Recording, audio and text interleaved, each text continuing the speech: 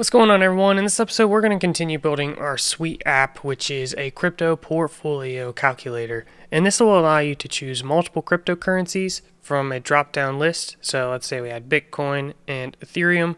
We can then put how much we own of each of these. So let's say we own 50 Bitcoin and let's go with 72 Ethereum. This is what each one of those are worth, and then it'll sum it up down at the bottom. The goal of this video is to go through and clean some of this up to give a better user experience and then display a pie chart showing those different cryptocurrencies. So we're going to use react-chartjs-2 and it's going to look something like this. However, instead of just colors and a number, it'll have that cryptocurrency and the value. So that way we can see very easily which cryptocurrency is the biggest or the smallest percentage in our portfolio. So the first thing that was challenging me with this is that when you add a new cryptocurrency, it defaults to 0. So that's fine and all, actually, that makes sense. But when you click it, it puts the cursor there, so then you actually have to delete and then type in a value, which isn't a very nice way of working with this. So I wish this just defaulted to empty. And I was struggling with the best way to do this, so if there's some secret, definitely drop it in a comment in the comment section below.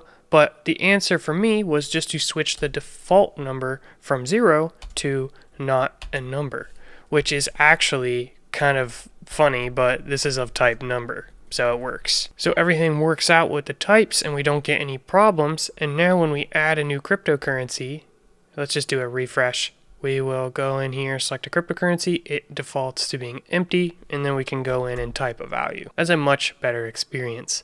I was thinking of maybe working with default value, but we want this to be tied to this amount and wasn't really sure how to show the amount. Let's say this defaulted to undefined here, well then we get errors and we have to go through and fix up all of our code. And the reality is when we actually delete the value here, that is what is shown up as the value. So if I delete this, you can see that the quantity of how many Ethereum I own is NaN or not a number. Now let's go ahead and take a look at this pie chart. What we're going to need for this is data.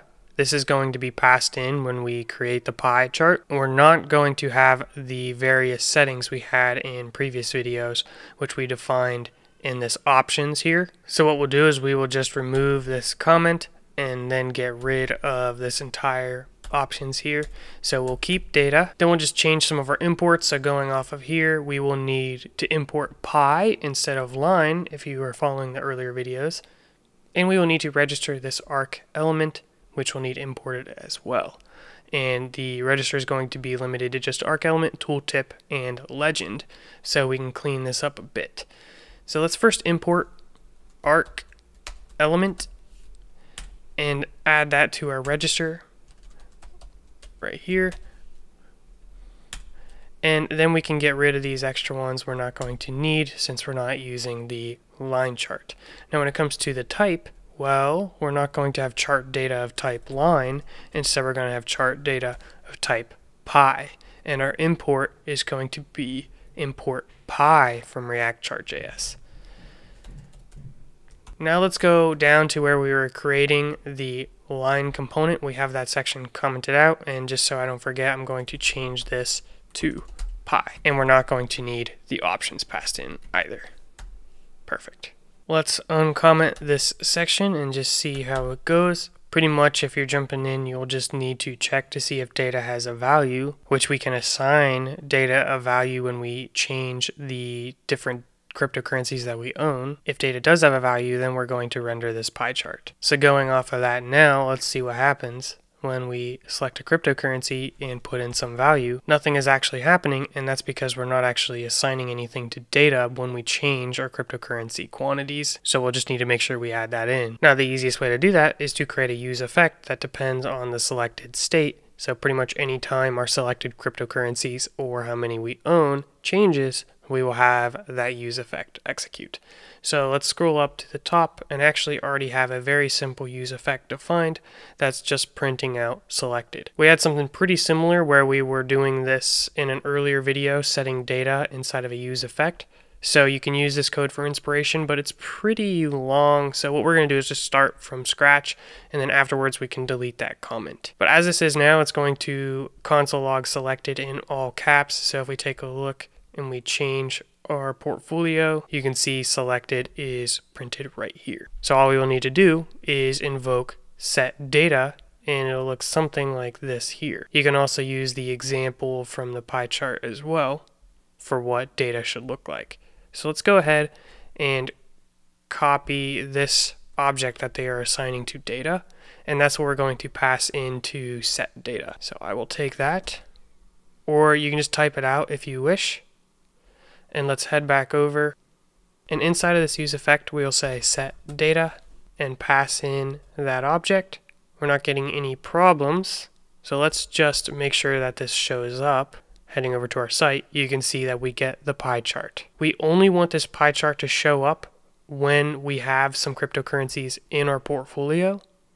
So to avoid setting data before we actually have anything inside of selected, we can just check at the beginning here if selected.length is 0, we can just return. And now it's not going to show up on initial page load until we actually select a cryptocurrency. Now all we need to do is change how we are defining data. So instead of hard coding the data and the labels, we will get those from the selected array.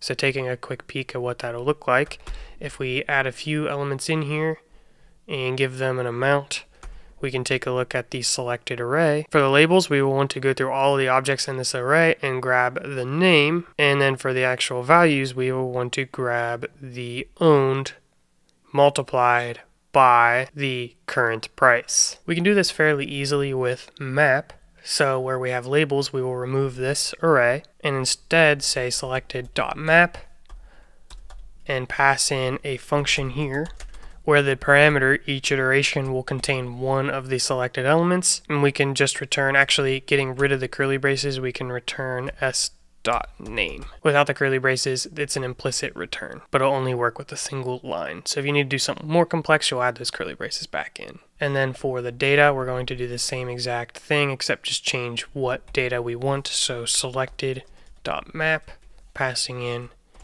an arrow, and we will just say s dot, and make sure we define that s as the parameter there, s.owned multiplied by s.current price. Saving this, let's take a look now, and it actually appears to be working. So you can see our Ethereum value is 67,000 versus BNB is 8,000, so the ratio is much bigger to Ethereum, and you can visually see that very quickly with this pie chart. So I'm pretty happy with this.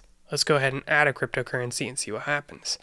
Let's go ahead and add Polygon. Currently we have 0 polygons, so it doesn't even show up. If we change our quantity to say 4, well, it's only $3, so it's a really tiny sliver in there. So let's go ahead and say something like 4,000 or 40,000, and you can see it starts to take up a bigger portion of the pie. You can remove any of these if you wish, and it'll remove that section, and then just split it across the sum of these two values. Now I wanted to experiment. I'm actually not sure what will happen if we add a bunch of these, because we have our colors defined here, so I'm not sure if it'll cycle through these or what. Let's just add a bunch. We'll say we have, we gotta add a ton of that because it's basically worthless. What else looks fun?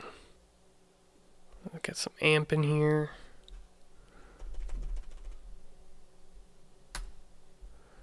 Let's add a couple more. Kava, hey, that's the name of my puppy.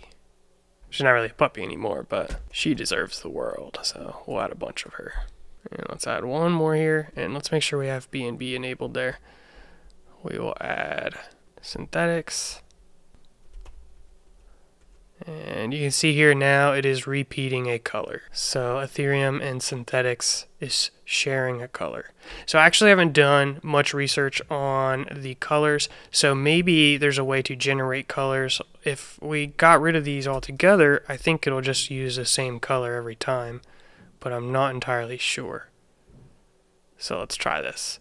We'll say Bitcoin and Ethereum and give them some values, and it's just gray. Definitely not what we want. So you'll probably want to look how you can generate colors, or just for example use random numbers for these different values to get different colors. Overall, I'm pretty satisfied with the way our chart looks. Let me know down below what you think about it. I think we could just clean up some general formatting to make this page prettier, for example, adding in the commas to these numbers here and actually saying what this means. So maybe like total value owned, and then here you could say complete portfolio value. That's all I got in this episode. Hopefully it's been fun. I enjoyed this little project. It's pretty cool. I like doing things with cryptocurrency and numbers, so showing charts and stuff is pretty fun. I'd say so. However, I am definitely eager to be doing something new because this is boring. So let's go ahead and move on to the next topic. Don't forget to subscribe. Don't forget to check out the next episode. I will see you there.